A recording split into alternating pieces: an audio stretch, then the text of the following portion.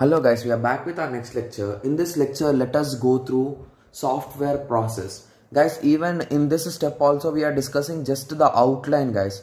So basically once we are going through process models or until SDLC, we will be just going through some introduction processes only.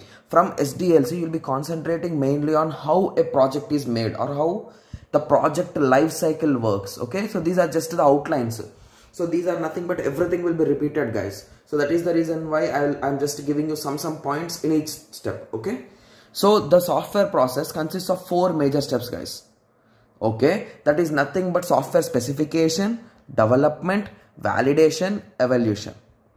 Okay. So a process is a set of activities, associated results that provide the software product. So at the end you will be end up with the software product. Okay. So the 4 steps are software specification, development, validation and evaluation. Okay, so now let us go through those steps. I'll be giving you one line definition only. Okay, so software specification, where customer and engineer defines the software that to be produced, the constraints on the operations. So basically software specifications is nothing but the client and the developer will have a meeting guys. They'll be discussing about the requirements and the software developer will be giving his ideas, like we can solve it in this way, we can solve it in that way, like that. Fine. Okay, so I hope everyone got a small idea on this software specifications or software requirements. And here remember that the both way interaction will be done, like user will be saying his requirements and the client will be informing his answers or solutions to that. Okay, so then software development, where the software is designed and programmed.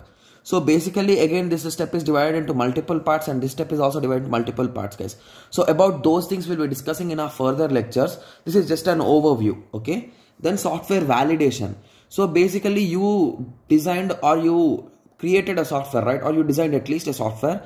So now you'll be taking that software model or the product to your client. That is nothing but who gave you the project. So you'll be taking to him and he will be asking him, is this the project you want or not? He will be validating it. He will be checking it according to his requirement and he will be informing you that. Checking whether the software is up to the customer or / client requirement or not. Then software evaluation. The software must evolve to meet changes customer needs. For future changes should also be possible. So basically you should remember one thing guys. So the technologies that we are using today may not be used tomorrow.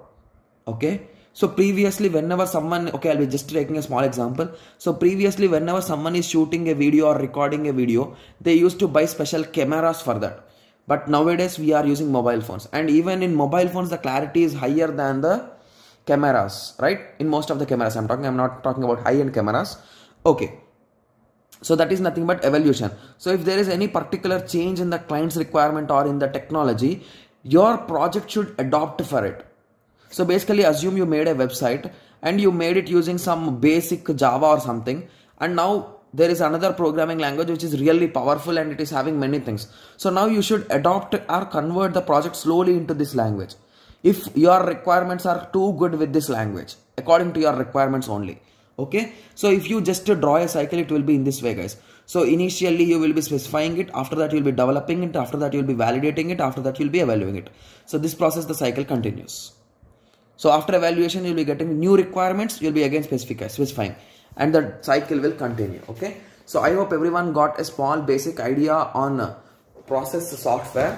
Okay, the software process. So in the next lecture we will be going through a process framework guys. So how a process framework will be looking, we'll be discussing about that in the next lecture. So I hope this video is clear for you. So let us meet in the next lecture. Thank you. Thanks for watching.